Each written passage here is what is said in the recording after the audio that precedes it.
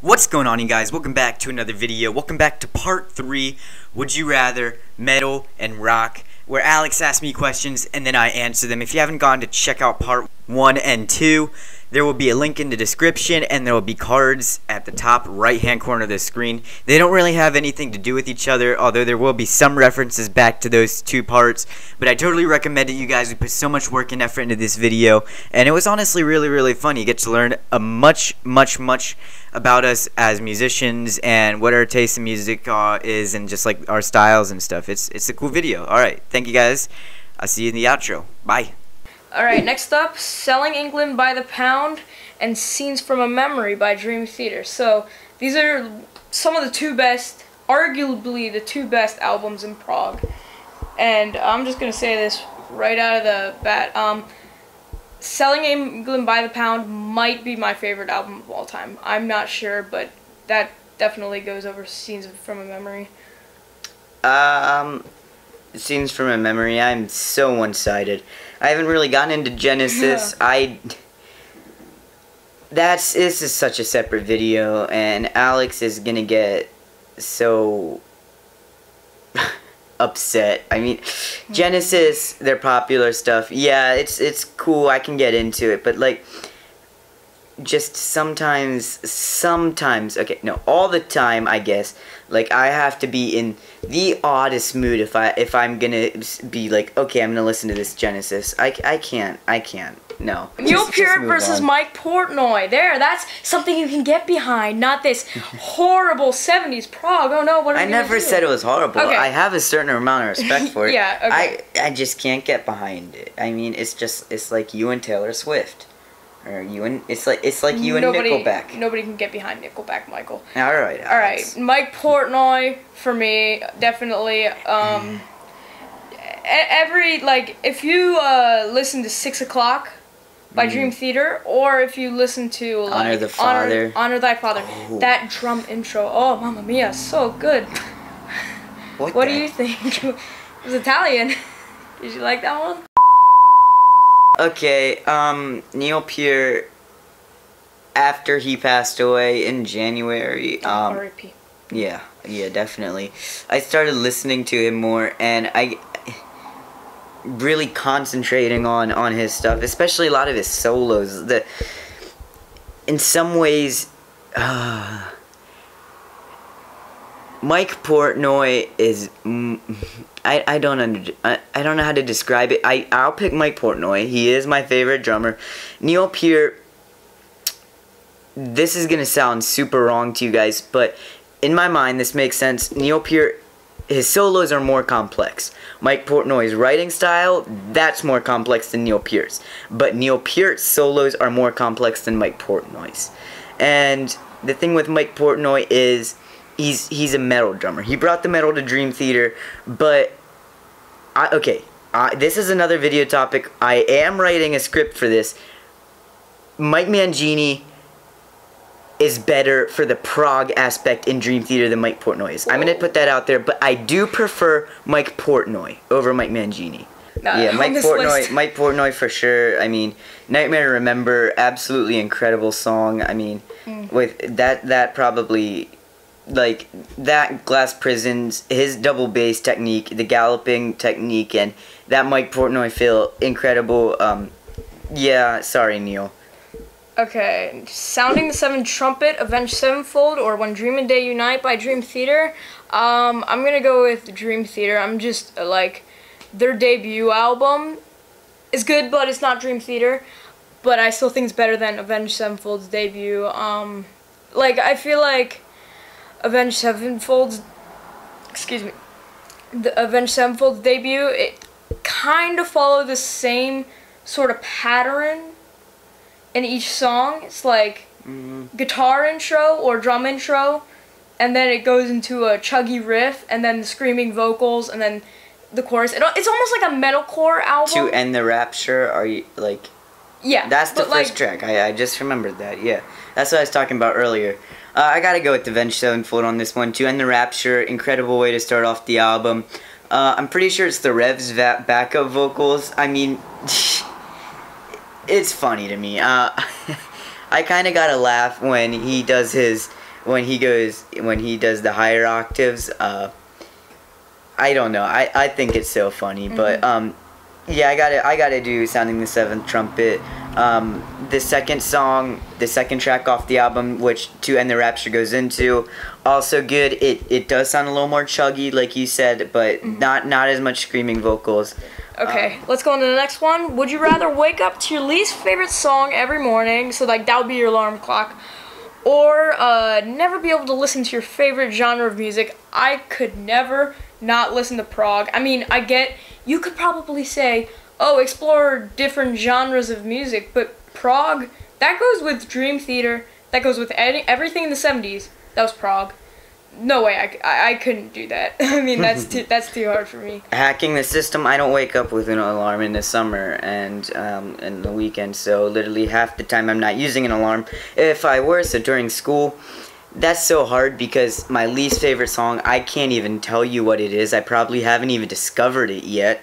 The thing is, when I wake up to a song, I'm going to be humming that till 8 or 9 in the morning. If I wake up at 6, that means I'm gonna be thinking about that song for the next 3 hours. That's something really hard for me. And it's the same song but every single day. Listening to the broad genre of rock and metal, that's even harder. So that's a no-brainer. Definitely listen to your least favorite song every morning, especially if I picked one of those absolutely awful rap songs that are like, what, 30 seconds? It's 30 seconds. Yeah. I mean, I could deal with it.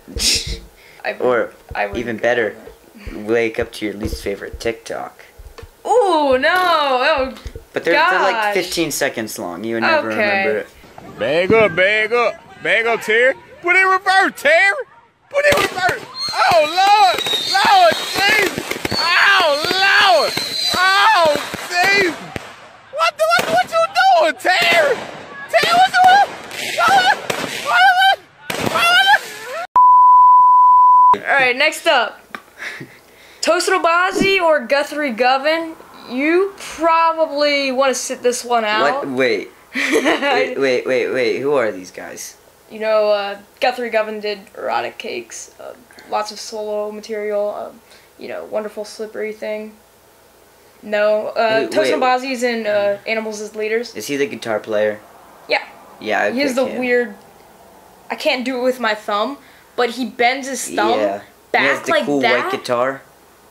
Oh yeah, he has like the seven like string 8-string. Yeah. So much. I would pick him. Can't talk about him too much, because he's the guitar person. So I'll let him talk about it. I got it. I'll be right back.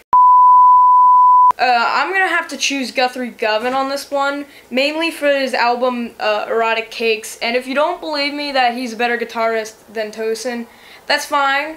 But if you want to, go ahead and check out Erotic Cakes. That is an amazing album. And if you want to, also check out the solos throughout Wonderful Slippery Thing. And yeah, I would totally pick Guthrie Govan over Tosin Abasi. So I'm just gonna wait here until Michael gets back. So Michael's back, and we're gonna go on to the next one. 6 minutes left. The next one is the guitarist in Metallica, so Kirk Hammett or James Hetfield. I'm gonna go right off the bat and say James Hetfield. James. Kirk is like the lead stuff, and obviously he can play very fast technical things and shreddy solos. His style, I don't want to get anybody mad, but it's sort of like he's not very creative. And it's sloppy. And his solos. Live. I wouldn't say that. Sometimes it can be sloppy live. Yeah, but like I would choose James because of the down picking, and he does all the rhythm stuff. Kirk's playing. Put this out of this.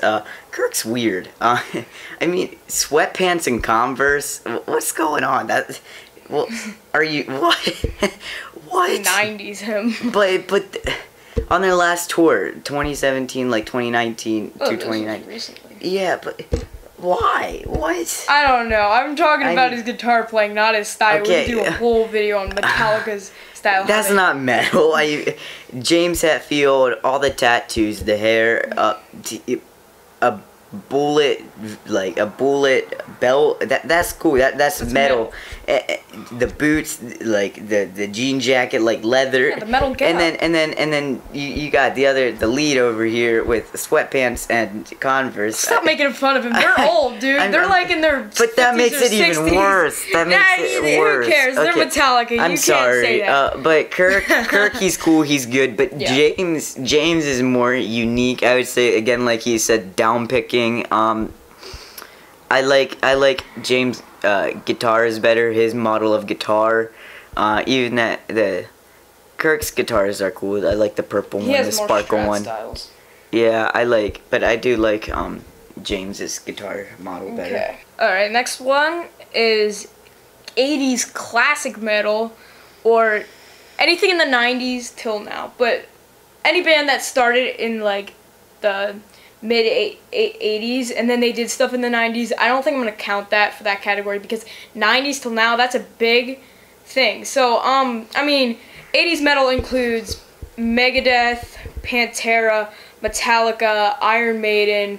I mean, Black Sabbath is the 70s. I mean, Judas Priest, 70s. But I'm gonna count them as the 80s because, you know, I mean, Anything like Yeah. in that 80s, era. like they still did stuff in the 80s. So yeah, I'm definitely gonna do 80s. What about you? Would Dream Theater be the earlier? Dream Theater would be That would 90s. be- So would Avenged Sevenfold. Sacrificing that, I think I would definitely go with the 80s, because when I'm not Yes. listening to Dream Theater and Avenged Sevenfold, just two.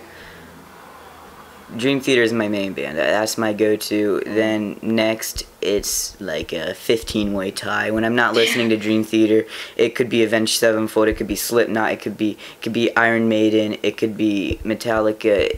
Anything that my shuffle will give me. I rarely skip a song.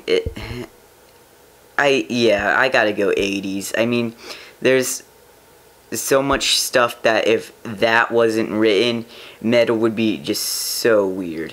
Oh yeah, they inspired everything to come. Like Black Yeah. Sabbath, I would say started the whole metal thing, and then like, you know, everything else that happened. Let's go on to the next one. One up is Iron Maiden versus Metallica. This one is hard. There's tons of Metallica on this list. Like Metallica's in like every other one. Jeez, I'm gonna say Metallica. Yeah, I would go with Metallica. Now, I know more Metallica songs, but Iron Maiden is arguably... Well, so is Metallica. If you don't know Iron Maiden, you know Metallica. But other than that, you know both bands. I mean, they are there's three faces of metal. It's Metallica, Iron Maiden, and Black Sabbath. If you don't know those, like, You're not metal. You're a baby. I Yeah. mean, everybody has heard of either Iron Maiden, Metallica, or Black Sabbath. Yeah. So I would have to go Metallica. I think overall you're getting more out of it. But Iron Maiden, good music, power metal. I mean, their vocalist, what's his name? Like Bruce. Bruce Dickinson. Oh my God, he is He can hit those incredible. highs. He can hit the high notes, but he can also sing with that nice growly voice. But then Steve Harris and their three guitarists. Their live show is absolutely incredible. Like Fear the Dark, seeing that live would just be so surreal. It would be like my dream.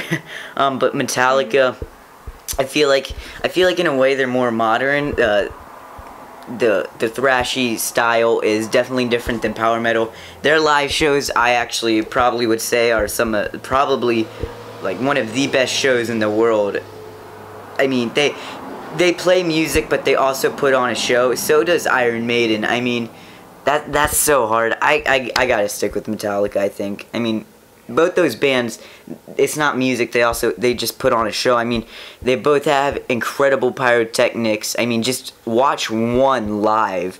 And Iron Maiden, they use all their props, and their stage is set to a theme. Yeah. Is What's power metal? Like Dragon Force or something? Dragon Force. I mean, Wow. I don't want to say anything. Respect to Dragon Force, but yeah. ooh. Oh no. Okay. Thank you guys so much for watching this video. Again, if you haven't gone to check out part 1 and 2, and if you want to, there will be credits at the end, and there will also be a link in the description. So yeah, I totally encourage you guys to go check it out if you enjoyed this video. They're very, very similar, just better and more questions that we ask each other. So I'll see you guys in the next one. Thank you guys so much for watching. Leave a like, subscribe, and I'll see you guys next week. Bye.